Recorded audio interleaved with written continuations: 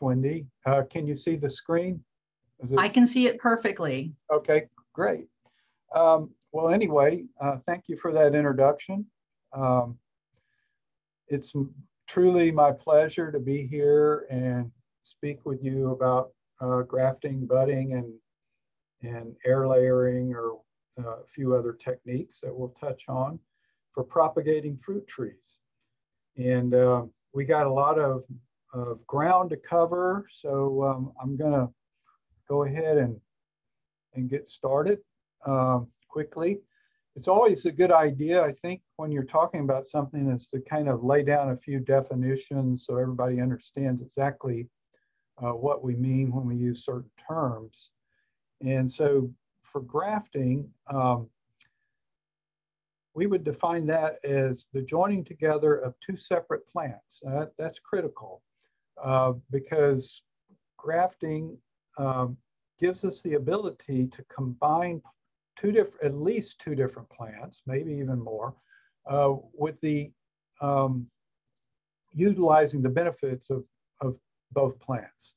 So it's a way of creating a composite plant that has characteristics that that no other plant would have at that point in time. Budding is simply a type of grafting. So grafting kind of encompasses all types of combining of two or more plants together. Budding is a specific type of grafting where we only transfer a single bud from one plant to another. And that's usually easier to do. So we'll talk more about this, but when we can get away with budding, it's quicker and easier and less dangerous to the budder, less chance of hurting yourself. So it's the preferred method if we can do it. But some plants, you have to do other grafting techniques. So let me kind of back up a little and talk about propagation in general and asexual versus sexual propagation. Okay, sexual propagation is like flowering, pollination, fruit set, and you have the zygotic embryo. So you've got uniqueness. You know, when you have pollination and fruit set and the development of a zygote, you're getting mixing of genes in different ways that your young plant is going to be different, just like you're different from your parents. You're not exactly like your mother or your father. You're your own self and you're unique. Well, that's the way, that's the way the sexual reproduction in plants works as well. But let's say we have some plants that have characteristics that we like and we want to maintain those plants. Well, then we can produce what we call clones, which are genetically identical plants. And we do that by various methods of asexual propagation. So that's one of the advantages of asexual propagation, is to propagate plants and maintain all the traits and characteristics of the mother plant or the plant you're propagating. So there's different ways of, there's all different types of asexual propagation, cuttings and so on. And we'll talk about air layering and different types of layering and so forth. But some plants are difficult to propagate from cuttings, let's say. And so they're actually easier to propagate by grafting. So that would be one way that grafting would come into the picture of asexual propagation. And the other way is, as we mentioned before, you're combining two plants together. So you can get the best of both worlds. So let's say you have an apple variety that is really, really good. But if you rooted a cutting of it, the root system might be weak and it might be susceptible to nematodes and it might have other problems. So you take that really, really good apple variety and you graft it on a rootstock that may be resistant to those soil-related problems. And so the combination is better than either of the component parts.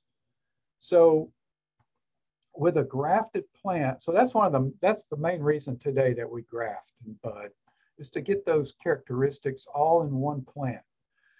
And so the terminology is the scion is the upper part of the plant above the graft union, the part of the plant that produces flowers and fruit. The rootstock is the other part of the plant. That's the part of the plant below the graft union that produces the lower trunk and the root system. Now, in some cases, we have inner stalks, and I'm not going to get into that, but that would just be a third plant that would be in between the scion and rootstock. And there's reasons for doing that, but let's not go there right now. So, reasons for grafting.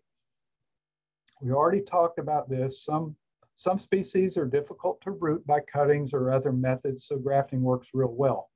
And this was probably more important many, many years ago. And, during historical times when we didn't have electricity, we didn't have misting beds, we didn't have synthetic rooting hormones. And so about the only way they could propagate some of these plants was by grafting, which they had figured out through trial and error. So nowadays, though, we do grafting and budding, or grafting, which includes budding. We do that so we can get the beneficial characteristics of both the rootstock and the top of the plant, the scion.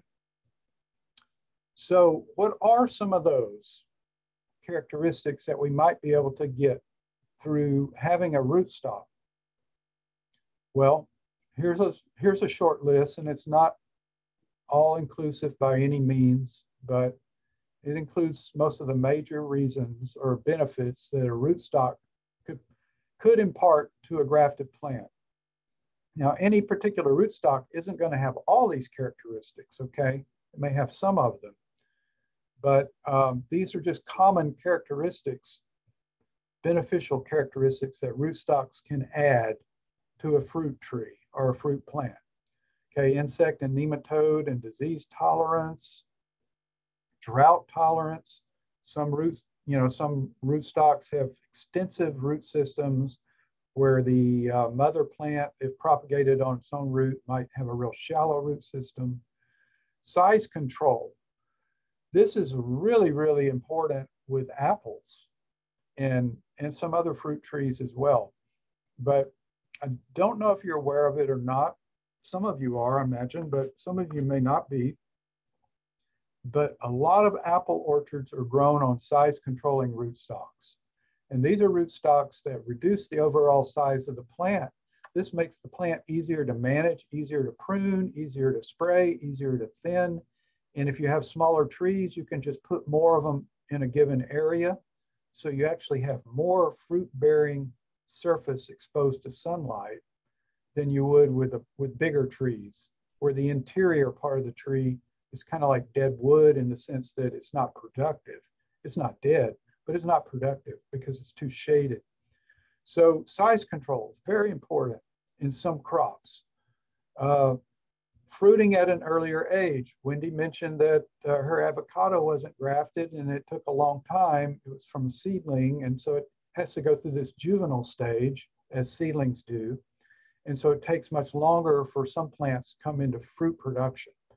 If they're grafted, if the graft is taken from mature wood and put on a rootstock, then mature wood is what will grow. And so the plant will come into fruiting at an earlier age. Fruit quality, fruit size and yield can all be influenced by rootstocks. Cold hardiness, very important with citrus. The old citrus rootstocks like sour orange, for example, it's very cold hardy. Rough lemon, which is another old citrus rootstock, is very sensitive to cold. So depending, on the rootstock, you can have a wide variation in cold tolerance with certain rootstocks. And then salt tolerance can also come into play. And so these are just some examples. There are others, but we won't belabor the point. Okay, aside from using a rootstock, There are some other reasons. They're relatively unusual, but there are other reasons that we might graft or bud. And I'll show you pictures of this later, but repairing damaged trees is one reason. Top working, that means changing the variety. If you have a pecan grove, and let's say it's Stewart pecan, which is an old standard, and the trees are like 30 years old and they're great big trees, and then you decide you want a different cultivar of pecan, well, you don't want to rip out those 30-year-old trees because it's going to take years to regrow a tree. But you can cut it back and you can top work it by grafting onto the ends of these large limbs that you've cut back. And I'll show you pictures of that in a minute. But that's another reason for grafting is top working, which is essentially changing the variety in an existing orchard without starting over. And then this is kind of like a novelty, but it's interesting for the home gardener. You can grow more than one cultivar on a single tree by grafting different cultivars on different limbs of a rootstock, or you can even have different species in some cases, like citrus. You can have a citrus rootstock and you can graft grapefruit, mandarin, sweet orange, all on the same plant. And, you know, these sometimes are referred to as fruit salad trees. They're kind of novelties. Nobody does that commercially, but in the home garden, you know, as a conversation piece, it can be interesting. Okay, so let's talk about some of the principles for successful grafting and budding. Let me get something here. I don't know, you can't see this, but I have a bag that I carry to the field with me that has all the stuff I need for grafting and budding. And I have pictures of most of this stuff, but I just wanted to be able to show it to you if I need to. So it's very important when you're going to do grafting or budding that you get plant material that's at the correct stage of growth and development. You know, and this is specific to the crop. There's no, you know, rule of thumb that applies to everything, but you have to know your crop, do a little research, and know what kind of tissue works best for the procedure that you're going to be doing. So the proper stage of growth and development, very important. Healthy, disease-free plant material. This is also important. If the plant material has some problem, some physical or disease problem or insect damage or what have you, it's really going to hurt your chances of successful bud take or grafting take. And the rootstock plant must not be stressed before or after budding and grafting. We'll talk more about aftercare in a little while, but let's say you have rootstock plants growing in containers in a greenhouse or in a nursery or in your backyard somewhere. Well, you'd want to make sure they're well watered and they're not drought stressed before you do any kind of grafting or budding on them. Okay, the same thing goes for bud wood. The bud wood that you collect has to be at the right stage of growth and development to be successful. This example here on the right is citrus. And so you can see here two young, if you're familiar with citrus wood, the young wood is kind of angular. It has ridges on it. And so it's sort of angular. That makes it difficult to work with. So it's better if the wood is rounded. It's a little more mature. It's usually at least one flush back from the terminal flush.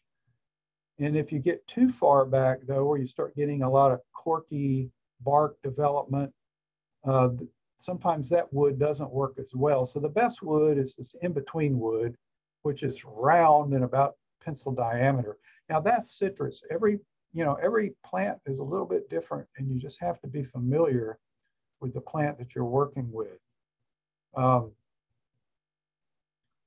Okay, when you're collecting budwood, collect healthy non-stressed plant material, just like with your rootstock, you want it healthy and non-stressed. So when would you collect that? It would probably be in the morning, because in the morning, the water status of the plant is at its optimum, all other things being equal. So if you have a plant that's been well irrigated, at night, it's going to recover and it's going to be have a better water status first thing in the morning than it will as the day progresses. That the water status of the plant will become lower and lower until the nighttime comes again and it recharges. So it's best to collect the scion wood in the early part of the day rather than in mid-afternoon or something like that. But the plant should be well irrigated and not stressed. Know the cultivar you're collecting and label it.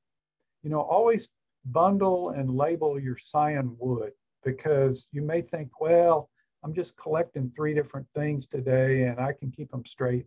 But you get out there and before long, things get mixed up.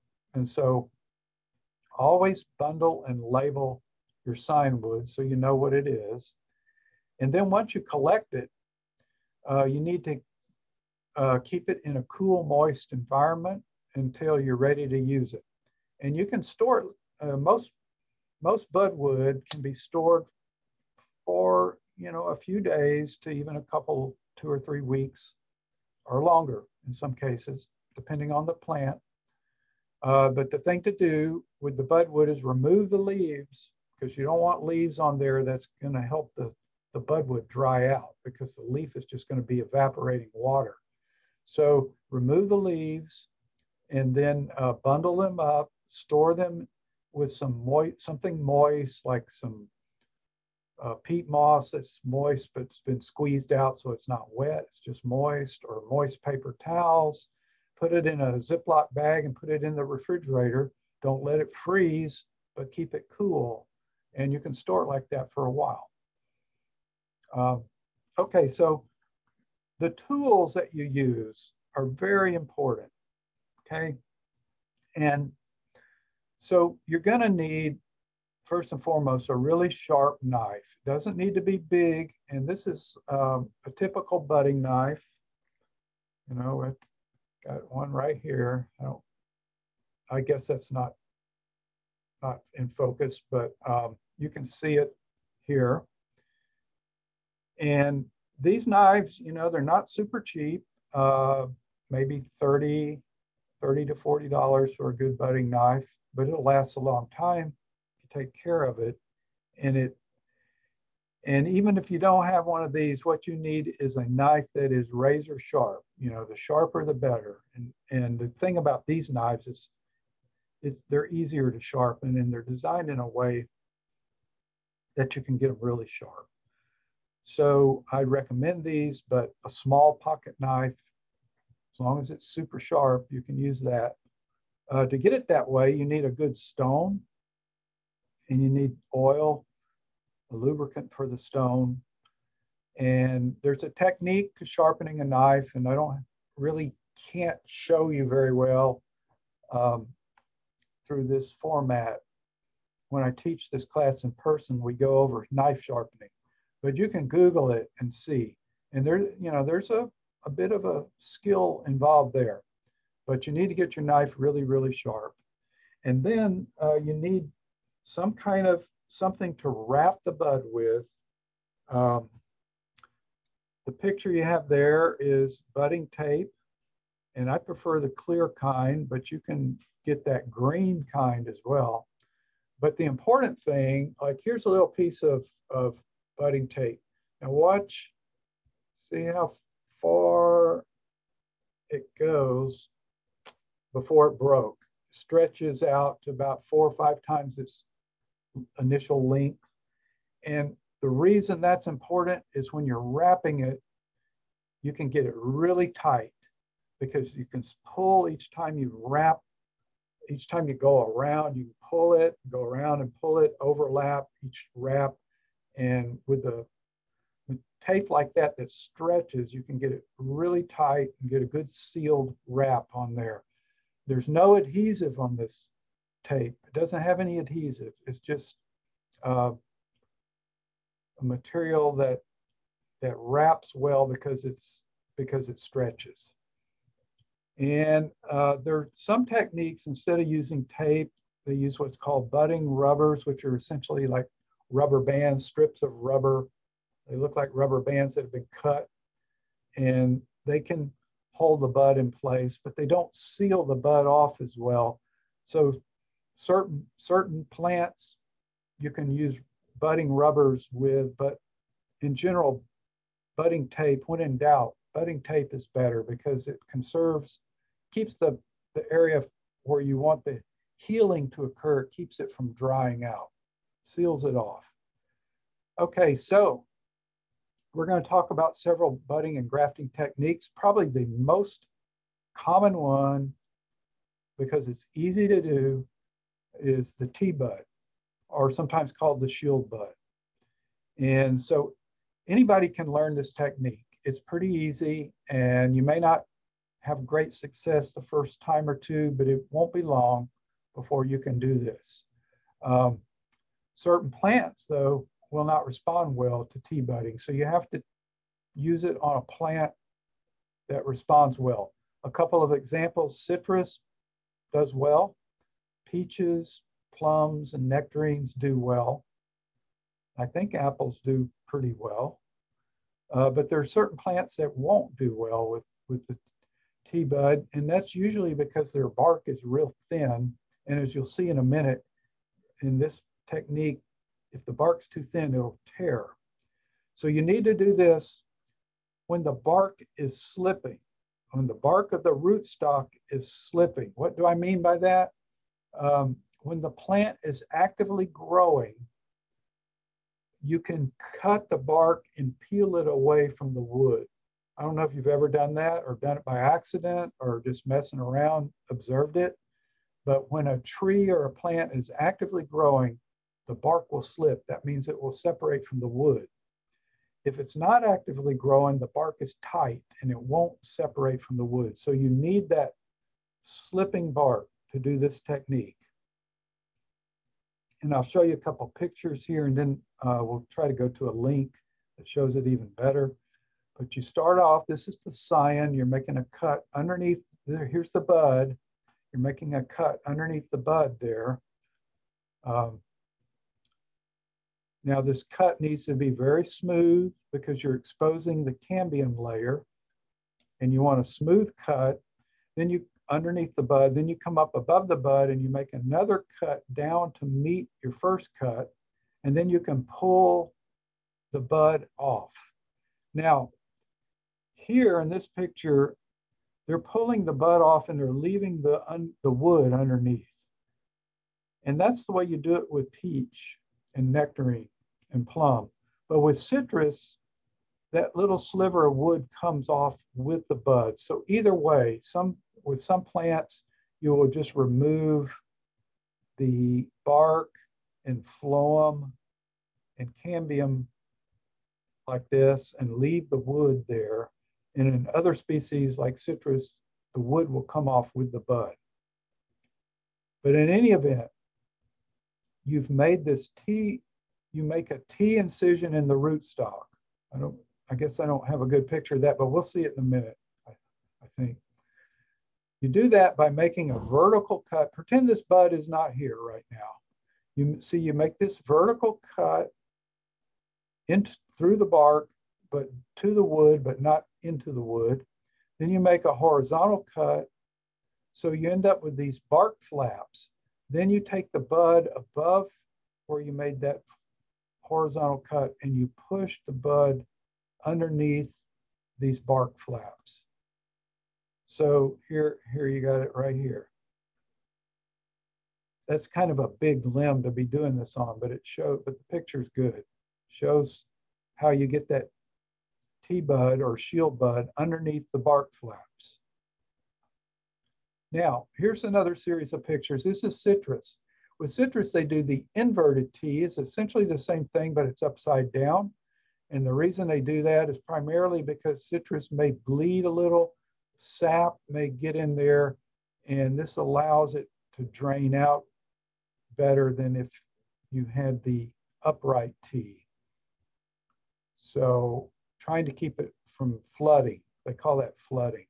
So here we are cutting underneath on the, this is the science bud stick, cutting underneath here.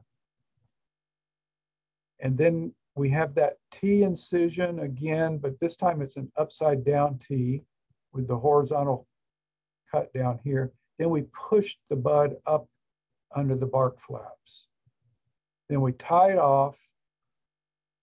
And after about 2.5 to 3 weeks, we can remove that tape. And if the bud is still green and turgid and it's not brown, turning black or brown from the ends and shriveling, then we know it's survived and we have what we call a successful bud take.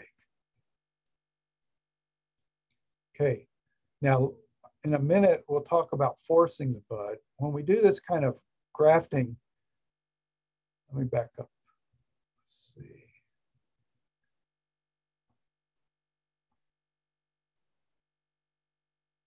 Okay, this, you see where a notch has been cut out here? This is a great big limb. This is a little unusual. It's not what we normally think of when we're tea budding. But the reason that notch is there is to interfere with the flow of auxin, which is inhibiting this from growing. So if you ever wondered why on a shoot, whoops, going the wrong way, sorry. On a shoot, you have these dormant buds. Not every bud is growing. Everywhere there is a leaf, typically there's a bud in the leaf axil, and that bud is not necessarily growing. It's just the buds that are up at the end of the shoot at the top, usually that are growing. And it's because those growing points produce growth regulators that inhibit these other buds from growing. So these other buds won't grow. See, there's probably a bud right here and a bud right there, and then the bud we put in right here. And none of those buds are going to grow unless you disrupt that flow of auxin, a plant growth regulator known as auxin, from the growing tip and moving down the stem here. So we have to do what we call forcing these buds. Once we get a successful bud take, like this, then we have to force the bud. And we do that either by removing the top or bending it over or doing something to disrupt what we call apical dominance. So we do something to make this bud grow by preventing the buds above it from inhibiting it. And the way to do that is either to remove them or bend them over where they're not above this bud. I hope everybody gets that. That's called bud forcing. And that's what we do when you're budding. That's like one of the last things you do to get the bud to grow. But let's move from the tea bud. Let's go ahead and move to the chip bud. Oh, wait a minute. Let's see. Yeah, we'll go to the chip bud. And it's different because with the chip bud, there are no bark flaps. You don't peel the bark back. You simply remove a chip of wood like you see here. Okay. Let's say this is the rootstock. So you remove a chip of wood, and then from your scion, you would remove a similar piece of wood containing a single bud. And then you put that bud that you removed on where you removed the chip on the rootstock. You line the cambium up. The cambium is going to be this layer right here under the bark, between the bark and the wood. And it's important to line the cambium of the bud, the chip bud that you cut out, with the cambium, the layer of cambium on the rootstock. You have to have cambium against cambium to have good take. So let's go here. I think there's other pictures here that might be instructive. Okay, so here we are. This is the rootstock plant. You removed a chip where you're going to put your scion bud, and you see that creamy green tissue underneath the bark. That's your cambium. And so then you remove a bud from your roots, from your scion, like so, like you're showing here. And then you place it. So here's your bud that you cut off from the scion. Then you place it here on the rootstock, and you have to line the cambium of the two up so they match. Now, if this bud is a little smaller than the rootstock, sometimes you just line one side up and the other side won't match because this might be smaller than that. Doesn't always match exactly. The better it matches, the better the contact will be between the rootstock and the scion. But if it's not the same size, then you match up one side if you can. And so anyway, that's the chip bud. Now, if you were trying to decide between the chip bud and the tea bud, it would probably come down to, is the bark slipping or not? And if you can propagate a rootstock plant while the bark is slipping using the tea bud, that would be the preferred method usually. But sometimes you can't do everything as quick as you want. And so you would, in those cases, you would need to perhaps use the chip bud. So those are the two budding techniques that are most commonly used, the tea bud and the chip bud. Now let's talk about some grafting techniques. Grafting is a little harder. It's more complicated because the cuttings, the cuts that you make are usually more difficult than with budding. So it requires a little more skill and a little more know-how. So if you're going to try grafting, become familiar with handling the knife. Just practice on some plants that aren't what you really want to use, just to get a feel for making the cuts. Be careful. Sometimes they make these thumb protectors that you can put over, like a thick rubber thing you can put over your thumb, because a lot of times if you're going to get cut, quite often it turns out to be your thumb. But just have to be careful and learn how to do it carefully. So whip grafting is by far the most common grafting technique used to propagate young plants. If you can't bud, you try whip grafting next. Whip grafting, again, it's important that you line up the cambium layers of the two plants.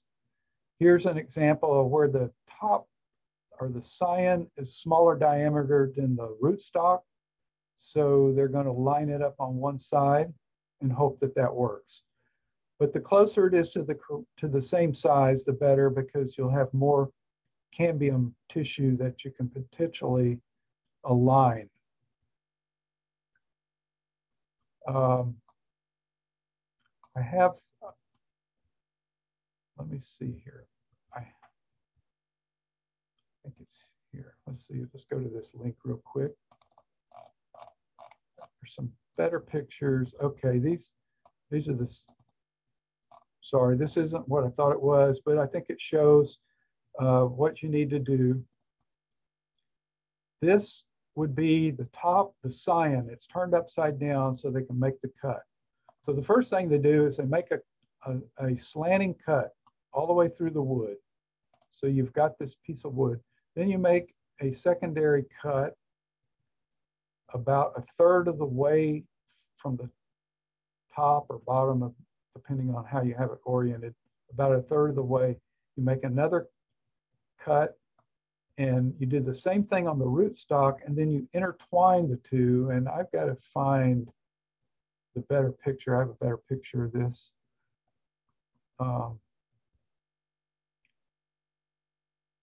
Here it is, I think. Yes, this is what I was looking for. So this shows it a little better. So here's the stock, and kind of disregard all these roots. I don't know why they have all these roots growing here. That's a little unnatural looking.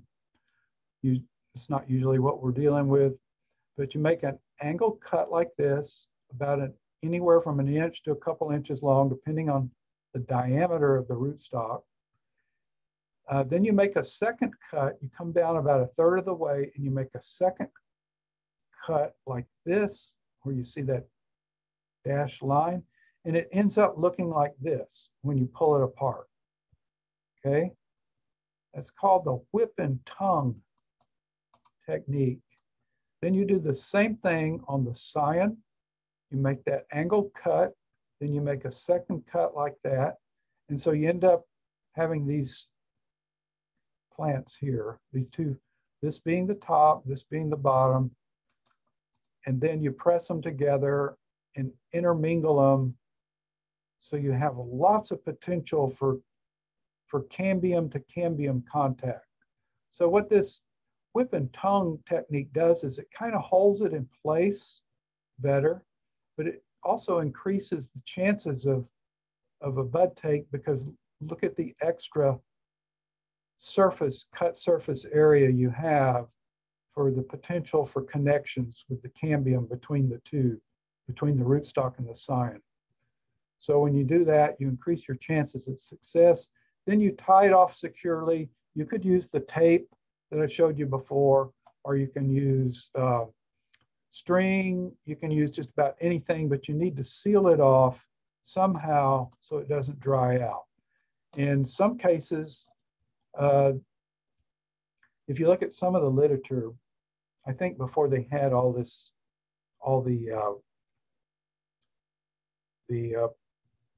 budding tape that they have nowadays, they used to use wax a lot, and they would melt it, and then they would paint it on and seal it off. And in some cases that's still used.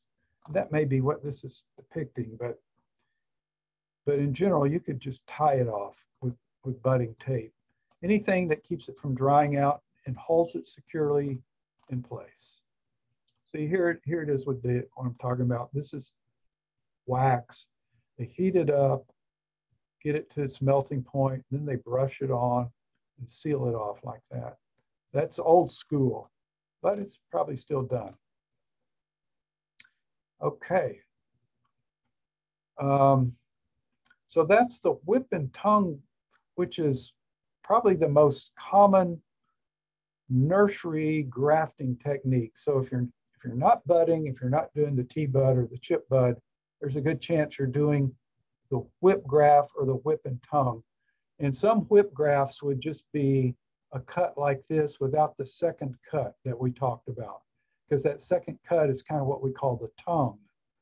So you could have a whip graft without that second cut, or you could have the whip and tongue that we just talked about. All right, bark grafting. So now let's talk about a couple of techniques that are used to top work existing orchards. Remember what we talked about earlier, top working is where you want to change the variety, but you don't want to replant trees. You want to save the existing orchard or the trees in the orchard, but you want to change the variety.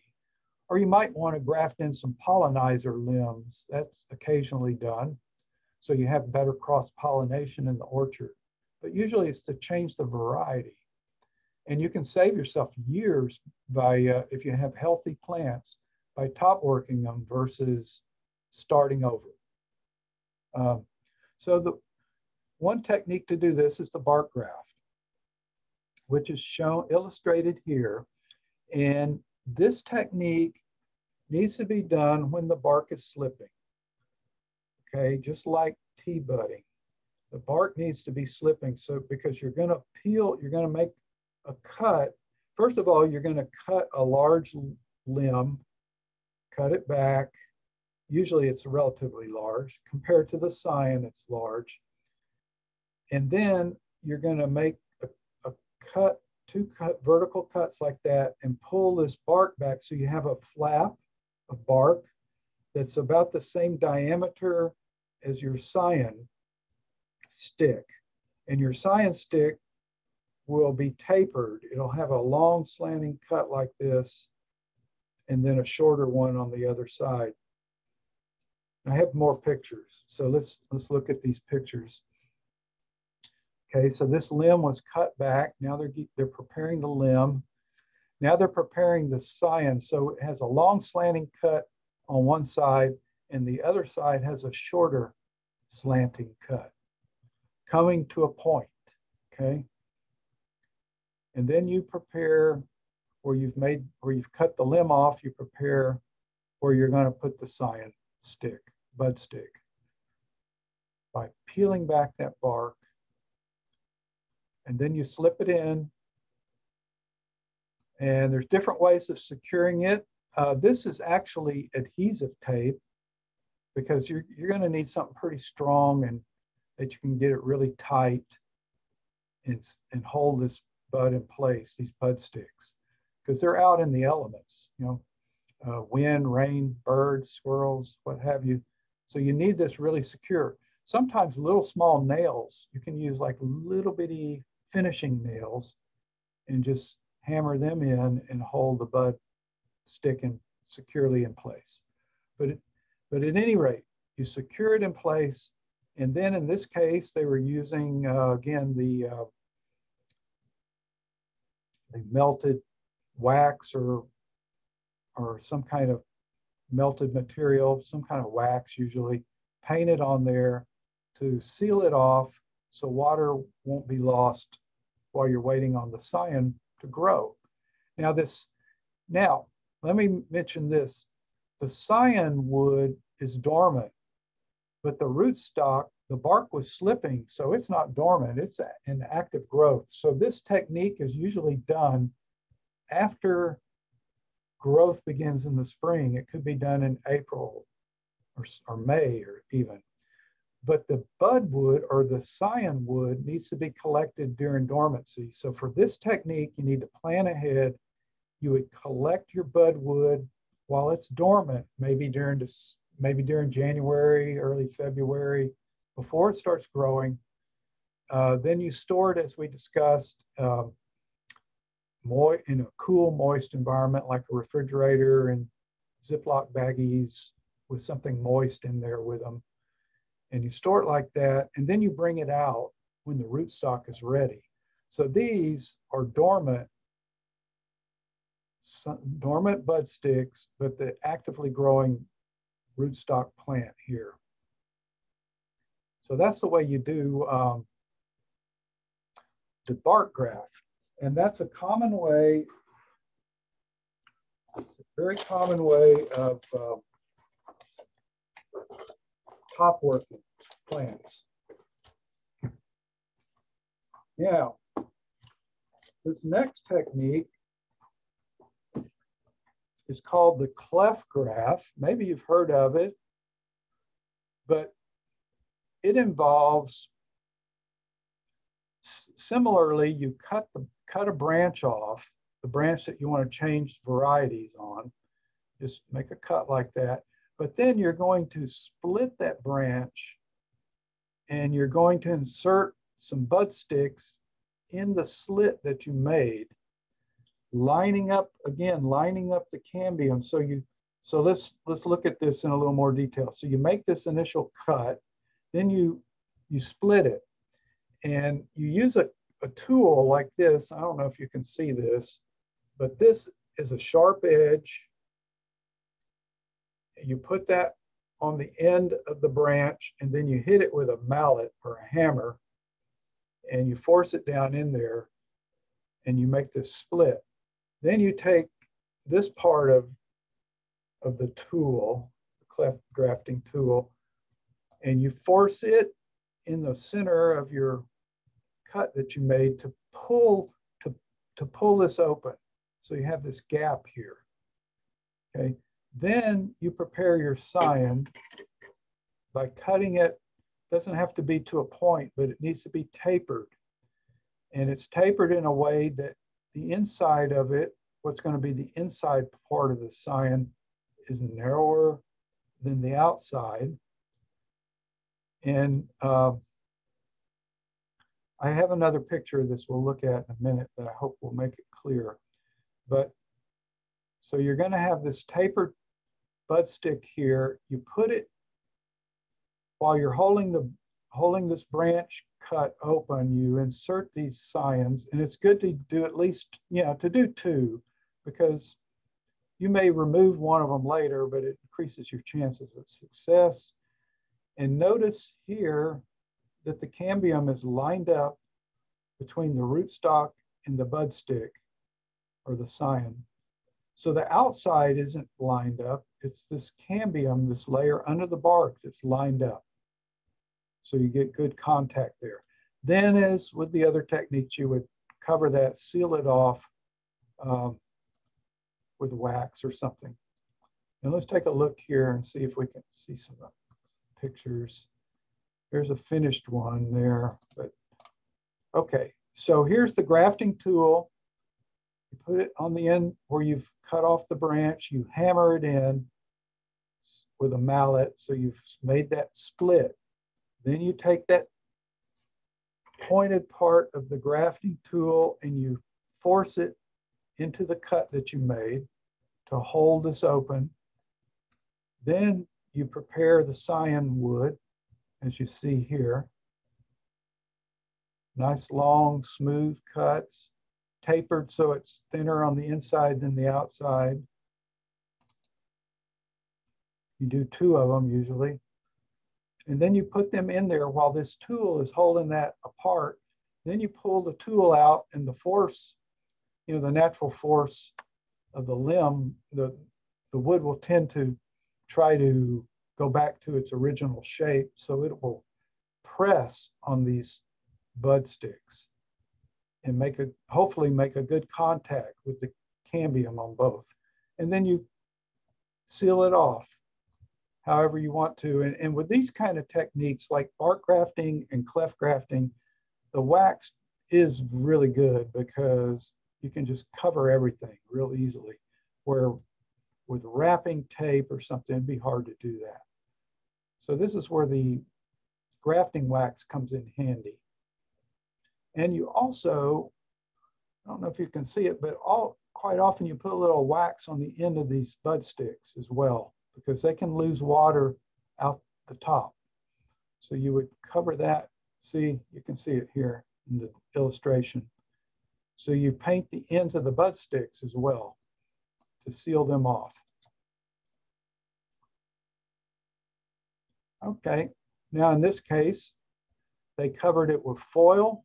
It looks like they wrapped the whole bud stick with budding tape and then covered it with foil to reduce the heat. So that's a technique you can use too. Sometimes aluminum foil attracts critters, birds and stuff, crows and stuff. So, I don't know, that may or may not work to your advantage, but the idea here was, I think, to reduce the heat. And heat means dry, all other things equal, heat equates to drying out. So they're trying to minimize stress and drying out. Okay, now we talked about this already a little bit. So anyway, those are the main grafting techniques and budding techniques that I wanted to talk about today. And just by way of review, that's the T-bud or shield bud, then the inverted T, which is done with citrus because it bleeds a lot of sap. Then the chip bud, which is another budding technique, but the bark doesn't need to slip with chip bud like it does with T-bud. So chip bud might be done, say, in the fall when the plant's starting to tighten up and not as actively growing. So we have the T-bud, the chip bud. Then in terms of grafting, we have the whip graft and the whip and tongue graft, very similar. And then we have the bark graft and the cleft graft.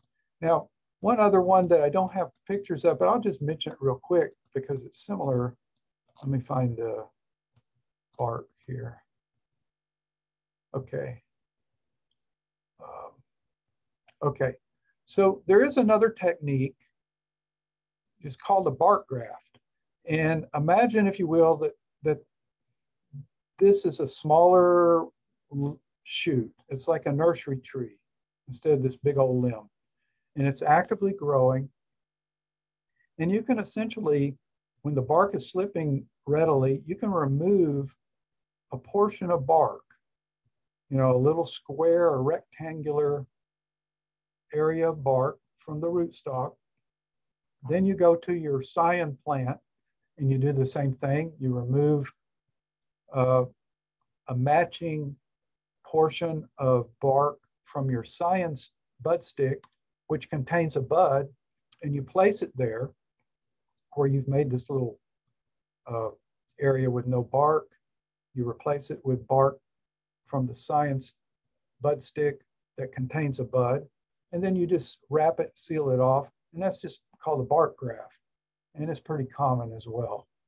I didn't have any good pictures of it, but I think you can visualize what I'm talking about. And as long as the bark is slipping and it's a type of plant that has a pretty thick, robust bark to work with, you can usually use that technique as well. So let's talk about bud forcing just real quick.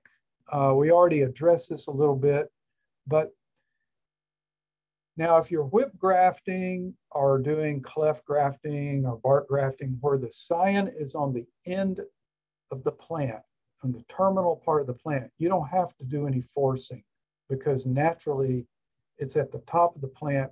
There's nothing above it inhibiting it from growing. So when it's ready to grow, if you had a successful graft union, it will grow. But with budding, remember, you're putting a bud in the side of a plant that has a top above it. And so that bud, just like all the other buds on that plant, aren't necessarily going to start growing unless you disrupt apical dominance. So there's different ways of doing that.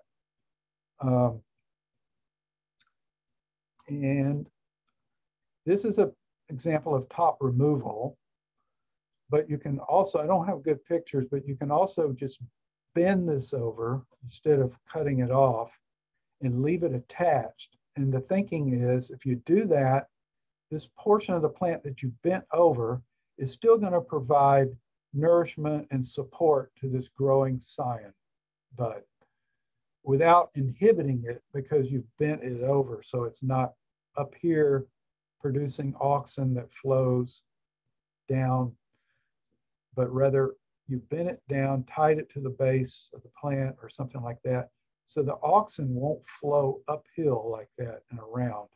But growth substances will, carbohydrates and other things that might be needed, will grow, will move uphill like that, so to speak, to this developing bud. So there's different ways of forcing this bud to grow. Remove the top, bend it over. There's another technique called lopping where you cut partway through, but not all the way through, and then break it over, just bend it over. So it's still attached, still partially attached while this bud develops. The thinking again is that that attached top is helping support the growth of this bud. But you see, when we cut this top off, see all these other buds that were dormant, but now they're growing?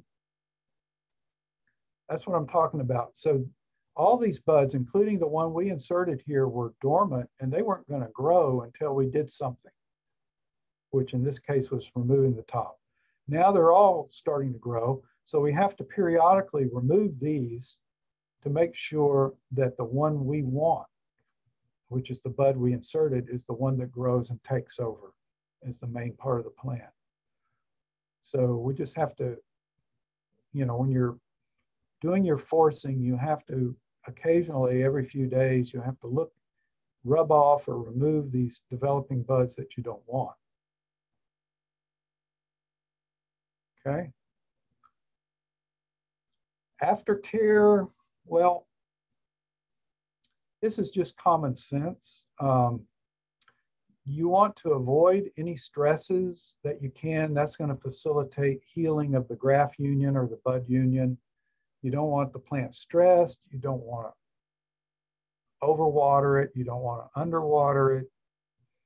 You don't want it to be excessively hot, or there's no reason for it to be exposed to direct sunlight usually. So typically a kind of a cool, shady area is best most of the time. The thing you have to remember is if you cut the top off, if these, you know, these are probably going to be growing in containers.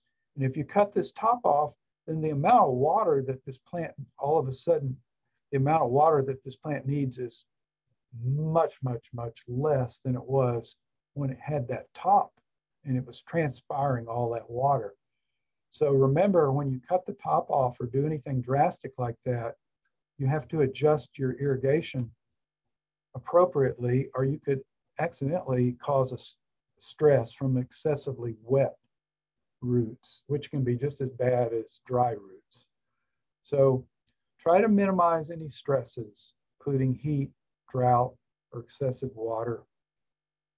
And give the plant, you know, at least 18 to 21 days to heal. And that's what I like about this kind of clear budding tape. You can sort of see through it a little bit, so you can kind of see what's going on. But after, you know, after about 21 days, you could remove the tape and take a look. And if it's green, if the bud is still green and plump and not turning black or brown from the top and bottom and obviously shriveling, then the chances are you got good take. So what you're looking for, let's see if well, I don't know. Excuse me, I'll go way back and find it. Yeah, what you're looking for with a successful bud take, you'll usually see callus formation where the flaps were pushed apart, and you push the bud up under here. You'll see flaps, callus there. But the main thing you're looking for is this bud is still green, and it's not wrinkled. If it's starting to wrinkle and shrivel, that means it's drying up. And usually if it's doing that, it's also turning black or brown up here at the end, at the two ends, the top and the bottom ends. And so if you see that, it's probably wasn't successful. So you can unwrap it, like I said, after about 21 days. If it doesn't look like it's ready, then you can rewrap it. So it's not a problem. Let's see. Quickly, because I'm running out of time, we'll talk about some unusual grafting techniques. These aren't just for, these aren't every day for creating nursery plants or creating plants that we want to grow. These usually have more to do with trying to save an existing plant. And they're pretty rare, to be honest with you. But this is bridge grafting. Let's say you had a specimen plant somewhere and it incurred some kind of major damage to the trunk that was causing the plant to decline, the tree to decline. These are usually done on big plants. You can do what's called bridge grafting. You can see what they've done here without getting into the nitty-gritty. They've just created some bridges here by grafting above and below the injured area. And if these were successful, they will continue to grow. And as they get larger and grow, they will conduct more and more water and nutrients over that damaged area. So that's called bridge grafting. And then enarching is a similar idea. Let's say you have an existing specimen plant and it's got a very compromised, something happened to make its root system very weak and it's declining. Sometimes you can bring it back or prevent it from declining by doing this enarching, which is essentially taking some plants. Now there, you can't see it, but there would be healthy root system at the bottom of these which look like little sticks, but they're actually little trees. And so there'd be roots underneath here. And so what they've done is they're grafting these into the plant. So these root systems will develop and nourish the existing tree. So again, pretty rare, but just kind of worth mentioning, I guess. Now, air layering.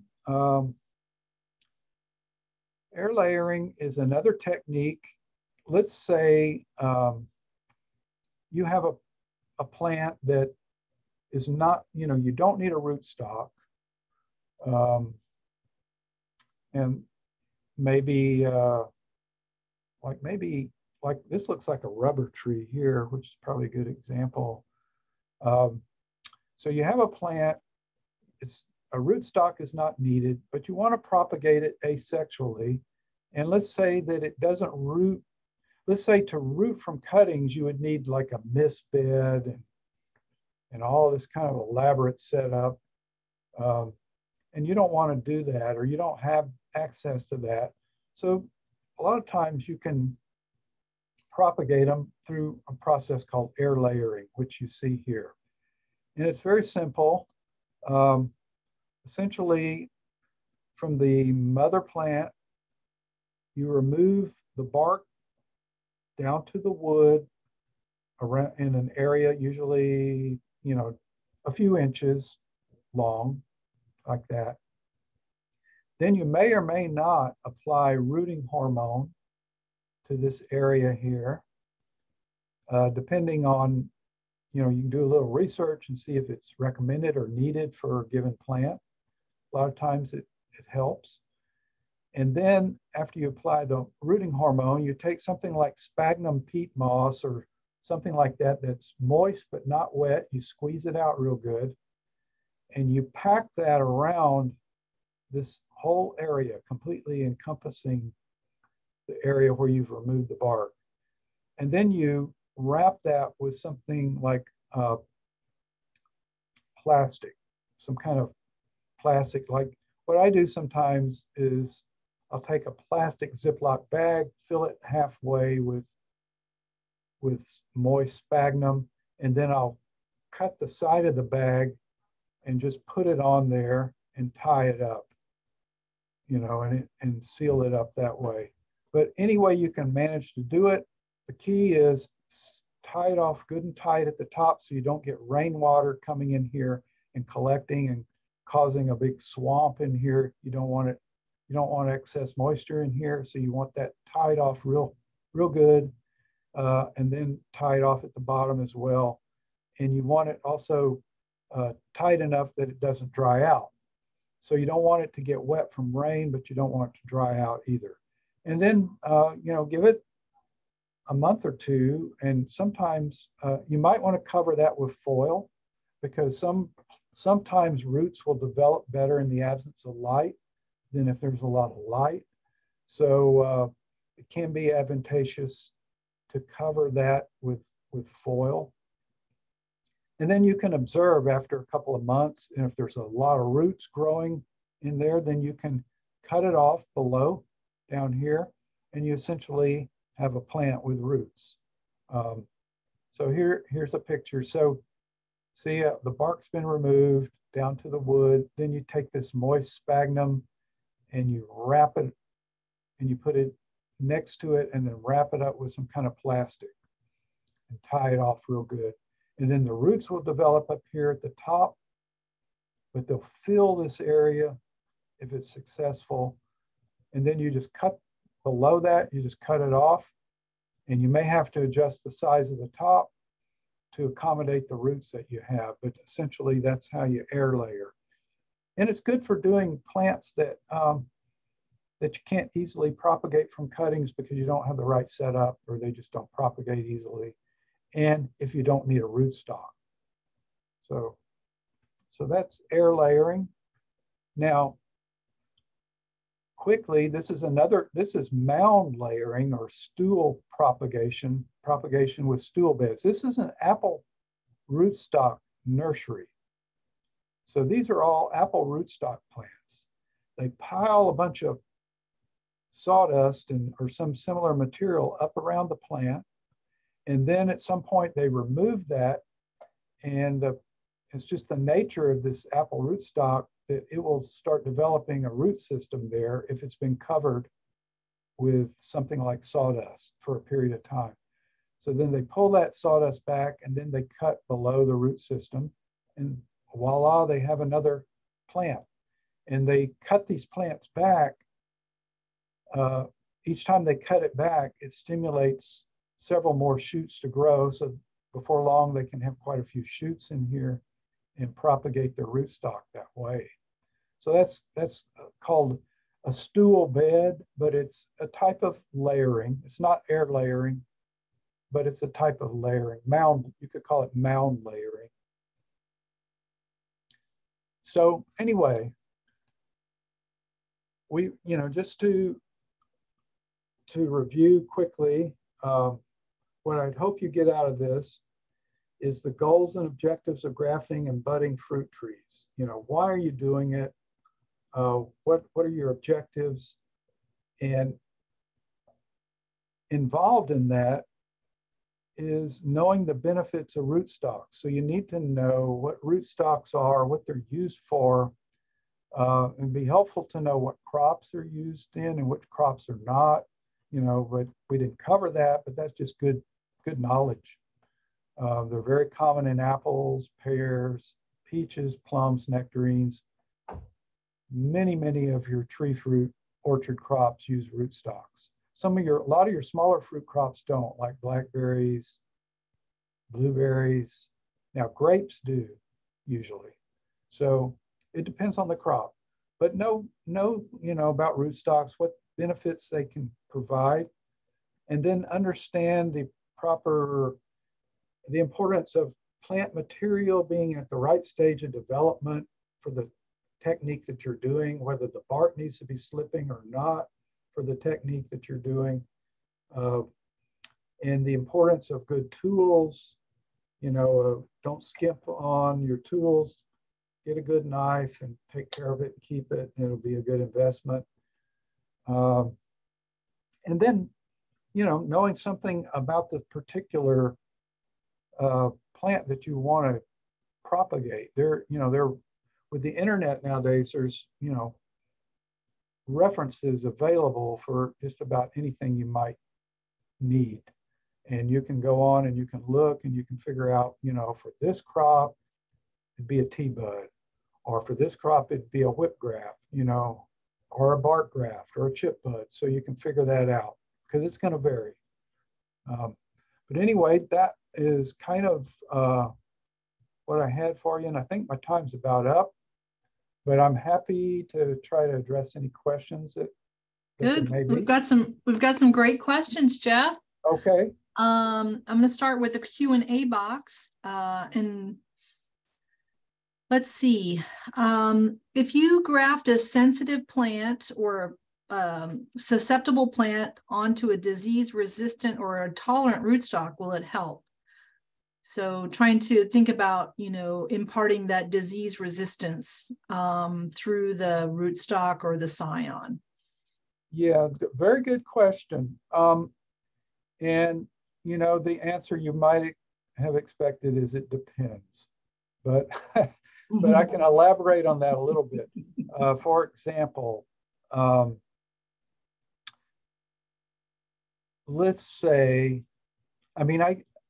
this isn't commonly done, but it's a good example of what you're talking about. There's a bacteria called Xylella, and it causes diseases in all kinds of crops. and it causes a particular disease in blueberry. And we found that grafting blueberry on sparkleberry improves the tolerance of the top of the plant, the original blueberry plant, to this particular pathogen. We just found that by accident, but it does. So that's one example. So there are examples. If the pathogen, see, Xylella spends part of its life cycle down in the roots. So it's a bacteria, but it moves down into the roots and then back up. And, during the winter, I think is when it's down in the lower part of the plant. So if the pathogen interacts directly with the root system, then I would say there's a good chance that using a rootstock that's tolerant to a particular disease or pest will be helpful.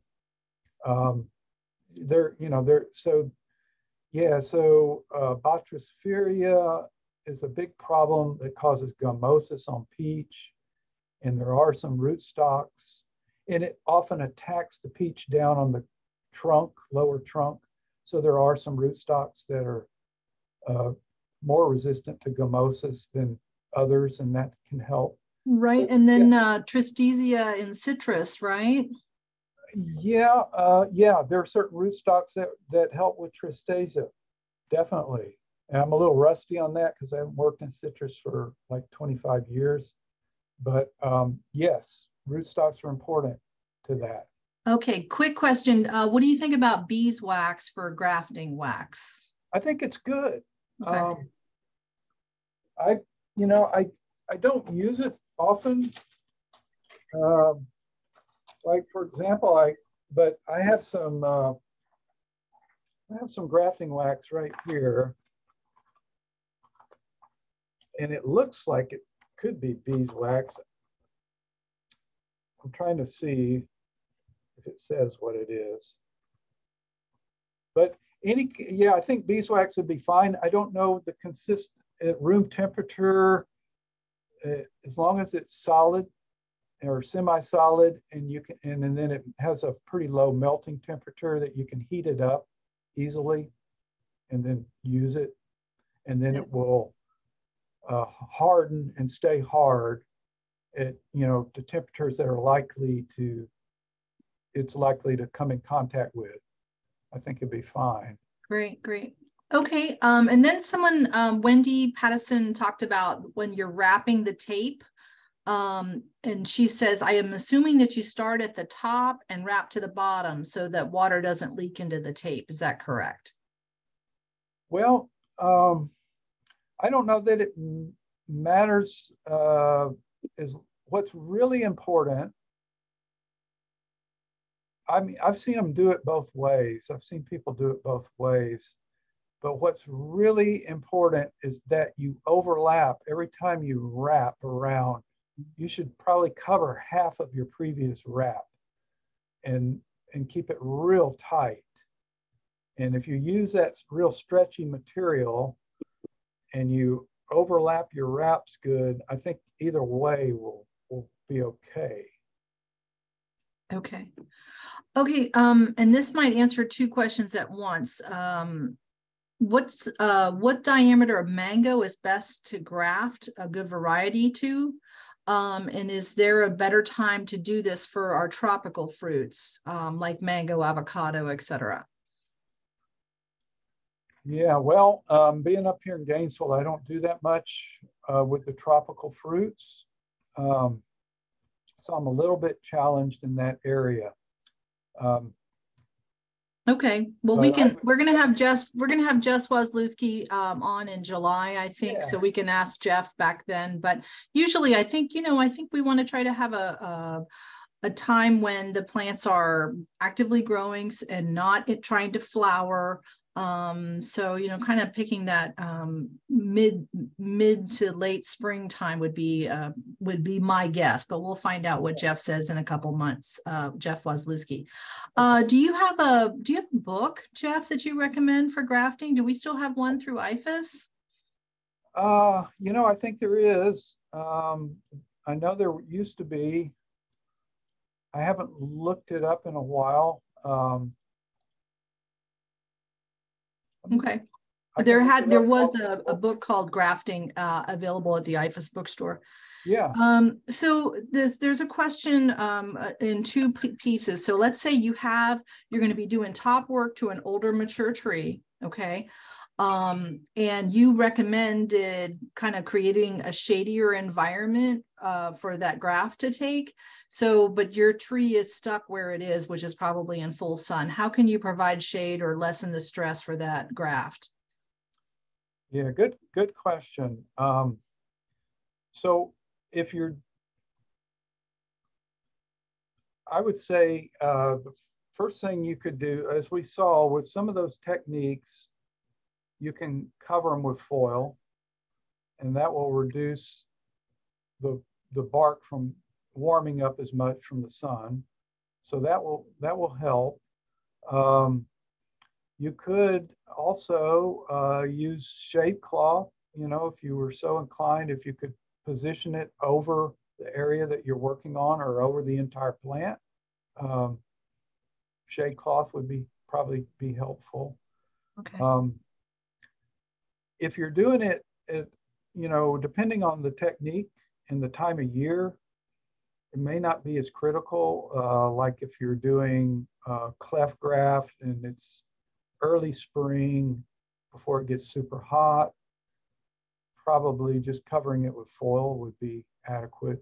Okay. And it's funny you mentioned the birds and the foil. I don't know what it is, but Karen noticed that when she was doing air layering, that the birds really did come to that foil and rip it up. So yeah, they'll tear it up. And so sometimes, it's hard to know whether you're doing yourself any favors with the foil or not.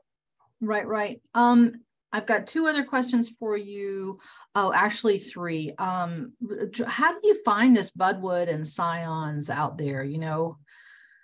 I think the Master Gardener group is probably a really good resource, just talking to your friends. And when they're saying, oh, I've got a really good fill in the blank, you can say, hey, could I get some scion of that? But is it available commercially, Jeff? Well, I'm sure it would be. So here's a couple things. Commercially, if you're going after it and you're looking for a commercial source, you're usually talking about hundreds or even thousands of plants. So if you're just talking about one or two for your home use, probably, garden clubs and just knowing people, and, that's probably the best way to do it. There are restrictions, to be perfectly honest, I have to say, you should look into, when you're propagating something, you should look into whether or not the cultivar you want to propagate is patented or not, and if there's any restrictions on its propagation. Yeah, you can get into trouble with that for sure. Yeah. So somebody wanted to know the best way to propagate blueberries. Okay. It depends on what you've got at your disposal, but the best way is probably what we call semi-hardwood cuttings, which are like leafy cuttings, but not the super succulent growth. Like, for example, if your plants started growing in late February, then after fruit harvest, before you prune them, you would have hopefully still have some healthy shoots on there with fully expanded leaves, but not real young growth. And that's what I call semi-hardwood. Yeah. And although semi-softwood would seem to be a better name for it, but it's called semi-hardwood. With that, you need mist.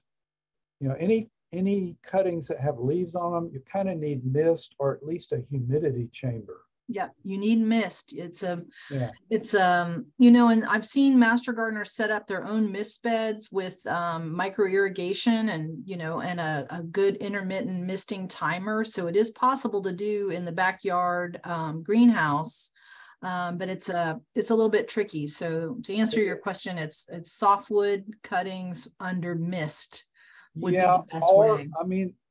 sometimes you can have limited success with dormant hardwood cuttings. So Okay. if, if the alternative to that, if you don't have the mist or don't want to deal with all that, the hassle of that, you could try to do hardwood cuttings in the wintertime. Okay. Linda has a question about her mulberry tree. Her mulberry tree is finished producing. She'd like to prune it from its 15 feet down to 10 feet.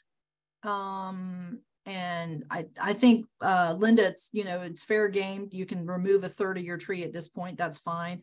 Can I graft some of the smaller branches to now shorter, thicker branches? I don't know. I don't think that's necessary. I think that mulberry tree is going to produce more mulberries than you can stand. Yeah, I think, and unless you had some goal in mind of changing the variety or something, I wouldn't try to do that.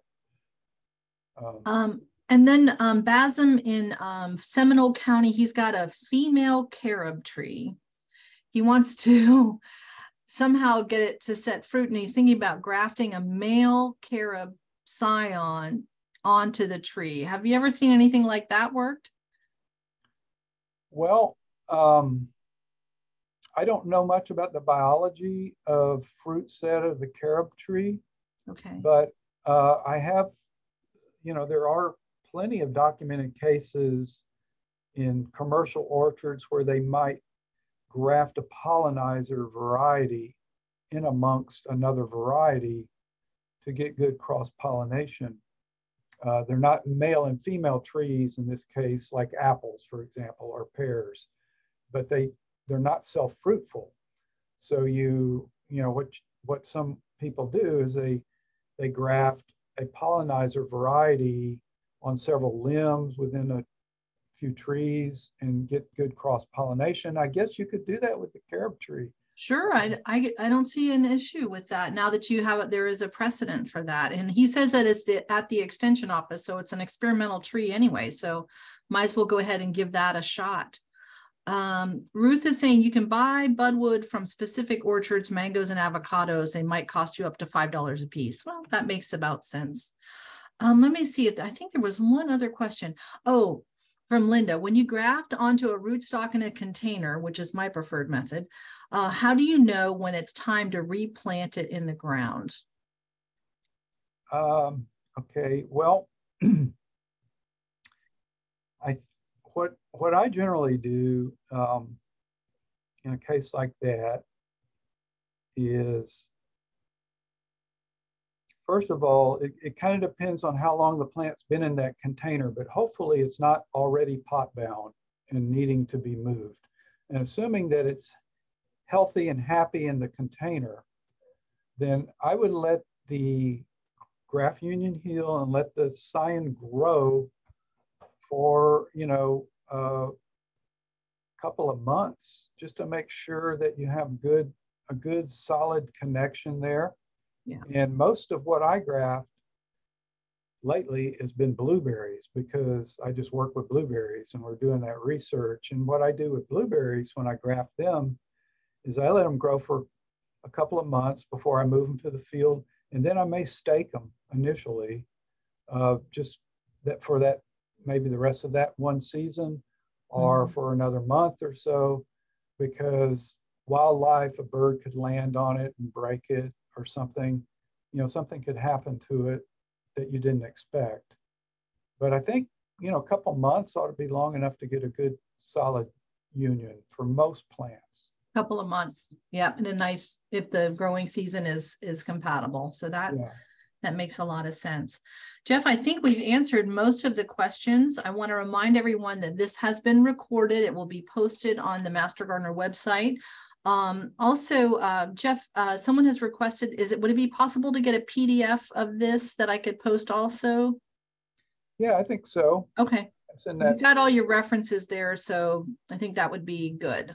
Yeah, I think I can send that to you. And yeah, and a lot of those links are interesting, would be interesting for viewers to check out. Yeah. So Michael is asking, what's a good source of rootstock for blueberries? I think we're going to have you come back and tell the whole, the sparkleberry. Yeah, the whole sorted tale. That's Yeah. right now. There aren't any rootstocks for blueberry, and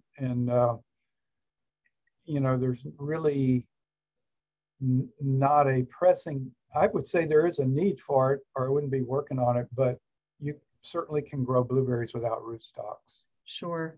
I just real quick, Michael, that Jeff is working on taking one of our native sparkleberries, which is a very adaptable tree, or, a pretty tough tree, doesn't have such soil requirements as our regular blueberries do. And he's grafting our rabbit eye or southern high bush onto that. So kind of real innovative work. He's certainly a pioneer in this, right, Jeff? Yeah, it has been done before, but it was never, it's always kind of been looked at but never carried forward. And we're trying. It's not only me, but we're trying to carry it forward. And things change.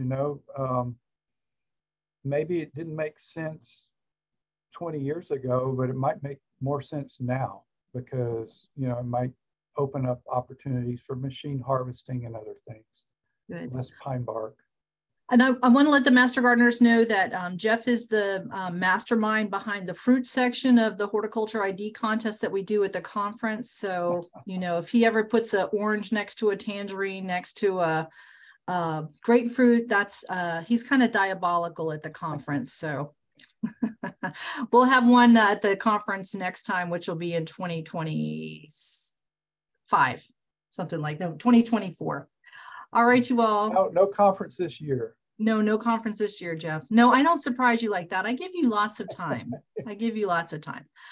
All right. Everyone loved your presentation, and I really appreciate you being here, Jeff. And we've got to get you back for another topic sometime in the near future. So okay. Well, happy to do it and enjoy it. Always enjoy it. Maybe, I enjoy this format, and I guess it expands my reach a lot, apparently, but I always like to meet face to face as well. So okay. All right. Very good. Well, thank you all. I appreciate it. Okay. Thank you. Take care, Jeff. Bye-bye.